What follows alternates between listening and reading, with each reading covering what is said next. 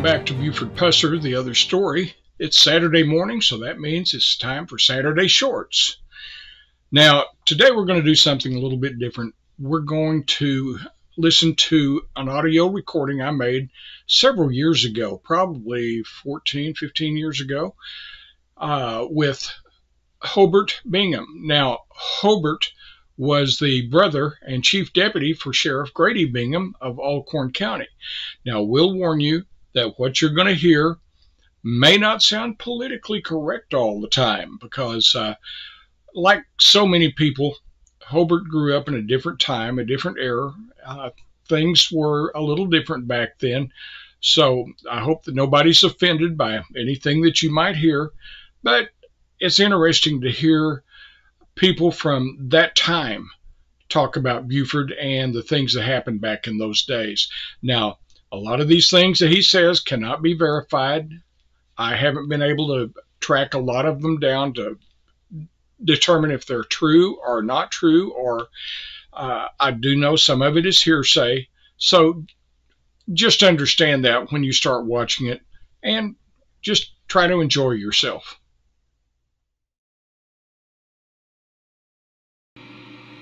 Hello? Hobart? Hey.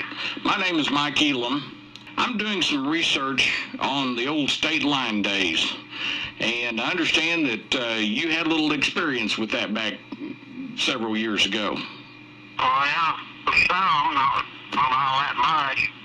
I was just wondering if you can tell me about anything that you can remember from about the Hathcocks or W.O. Louise.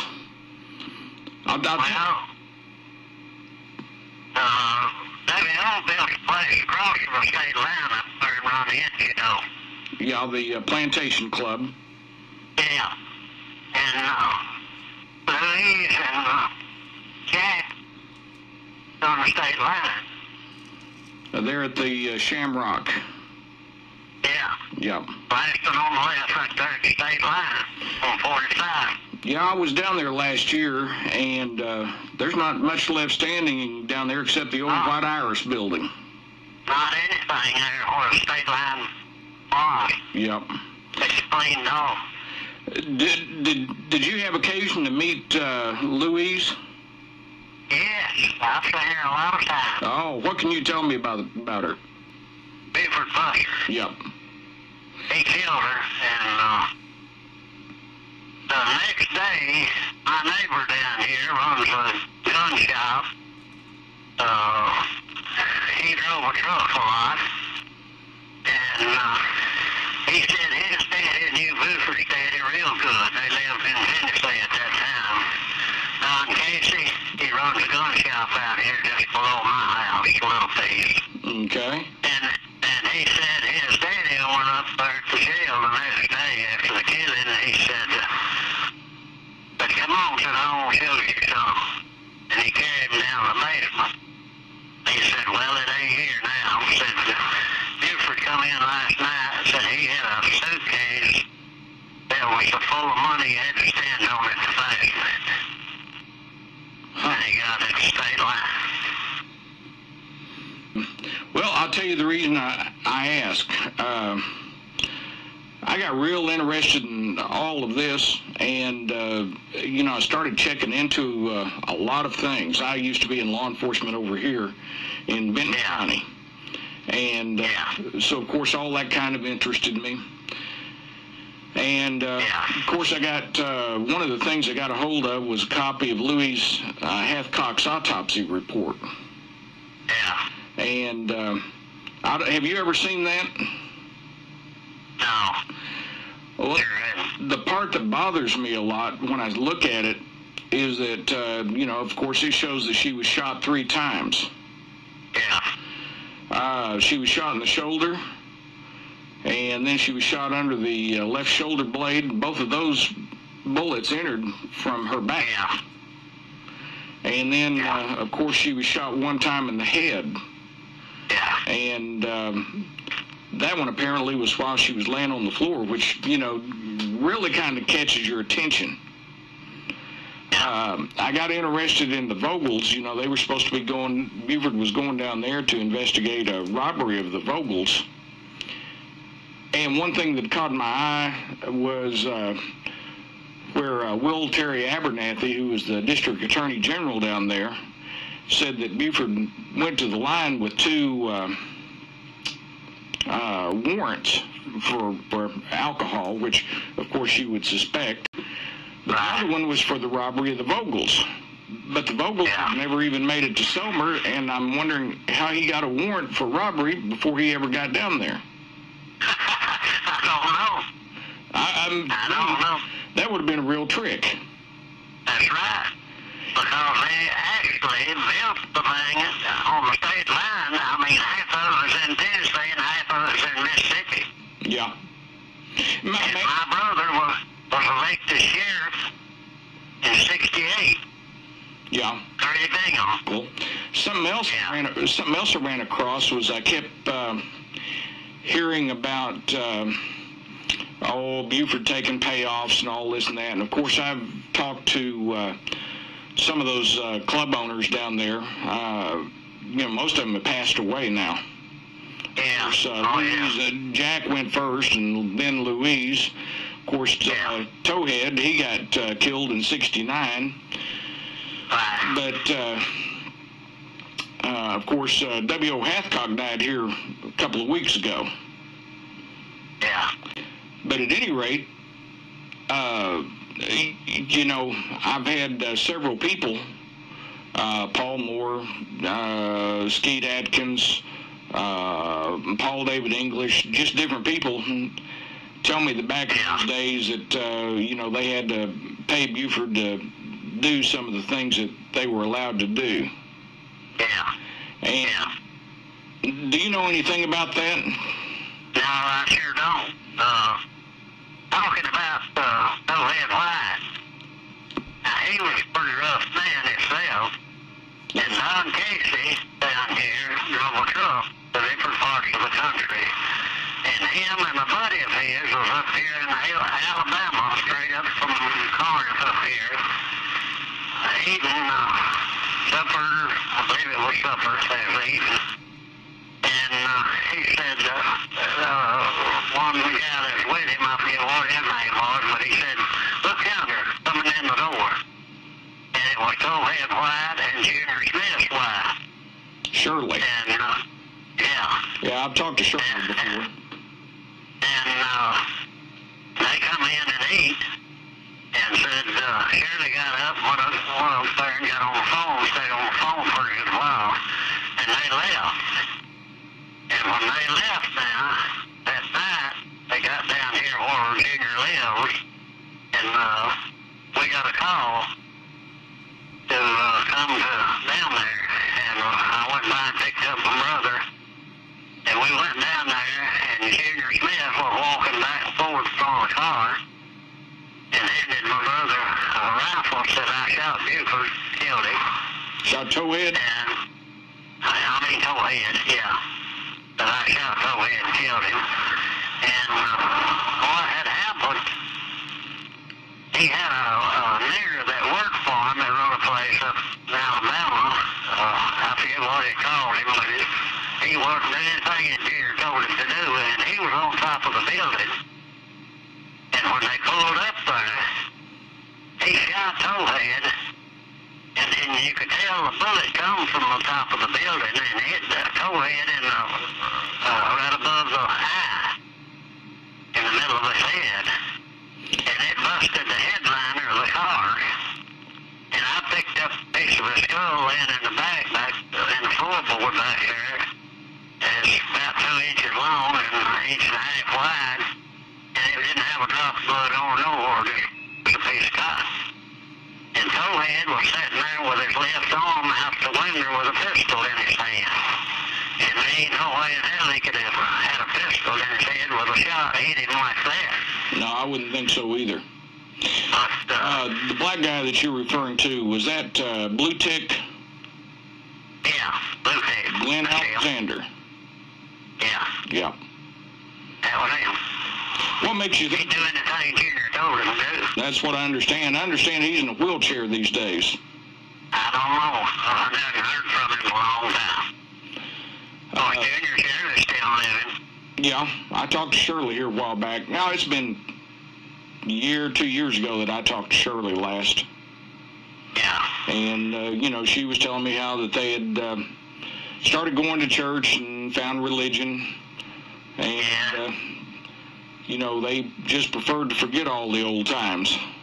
Well, there's a neighbor of mine stopped here and told me one day that Shirley and Junior had joined the church down there where he was going in town. Yeah. And said she called a preacher back there and said, "Preacher, I want to tell you something." Said, "You're the best damn speaker I ever heard in my life." Yeah. I bet he was impressed.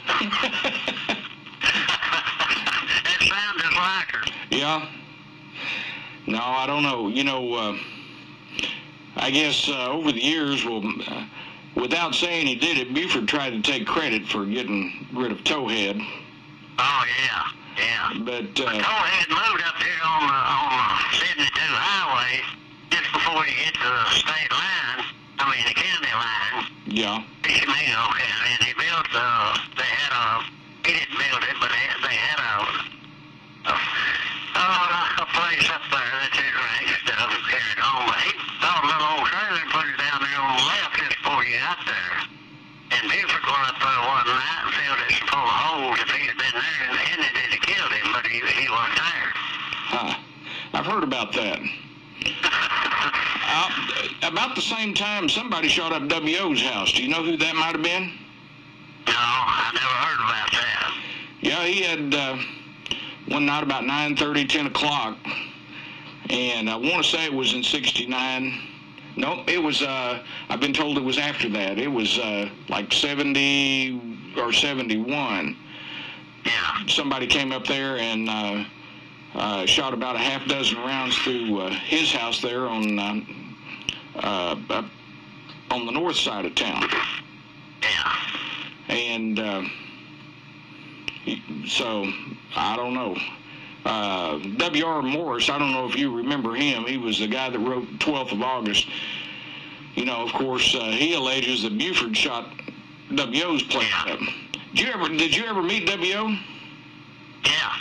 Last time I ever seen him, I never did meet him that much, but I bought a pocket watch off of some old ladies down there in the South End, black places, and I think I gave them $25 for it, and I went up there to the pawn shop, just bubbled a little piece up there, and that old boy offered me $25 for it, and I said, "Well, I appreciate it, but I'll keep it." And about 2 or 3 weeks after that, W.O. pulled up out here. Said, "I heard you got a watch sale." I said, "That's right." And I come in and got it, and he looked at it and said, "Would you take $125 for it?" I said, "Yes, sir." And that's what he gave me. Did you know that by trade that he was a jeweler and a watchmaker? Yeah. Yeah. I guess he knew what he was looking at. I think so. How did he strike you?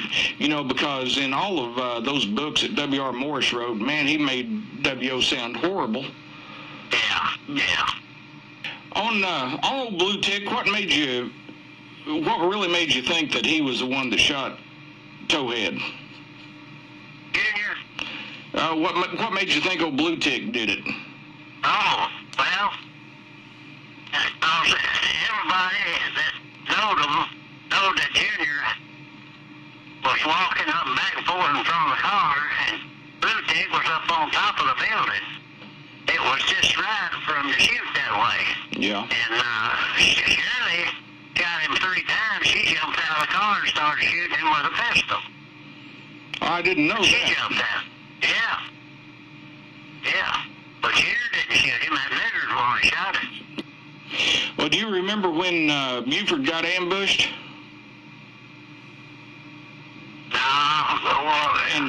And his wife got killed? Yeah. Did you ever hear anything? I've always heard that he's the one that done that. Well, I think he was. Well, I've always heard that, but I never did know. You know, I've learned that they were separated. Pauline and Buford were supposed to be separated when that ambush happened. I heard that too. Oh, you did? Yeah. I talked to Petey Plunk's wife, Levon, here a few months ago, and she was telling me that, man, she was just almost certain that Buford did that, and said that he wouldn't allow Pauline and her to get together anymore. Yeah. And she had taken Pauline home that night, and I guess she was outside the house when Buford got home, and she was so scared she left. And so then the next morning she hears that Pauline's been killed in that ambush, and she said she didn't believe it for a minute. Were you ever in the back of the Shamrock there where they had the little club? No. No? No. Do you remember much talk about gambling going on up there? Oh, yeah. Yeah. Yeah. What kind of gambling did they have? Well, I really never did hear that much about it. I never did hear all that much about it. Okay. I think Jack kind of cut it down some when my brother was, he cut it quite a bit the way I understood it. Can you hold on a second? I'll be right back.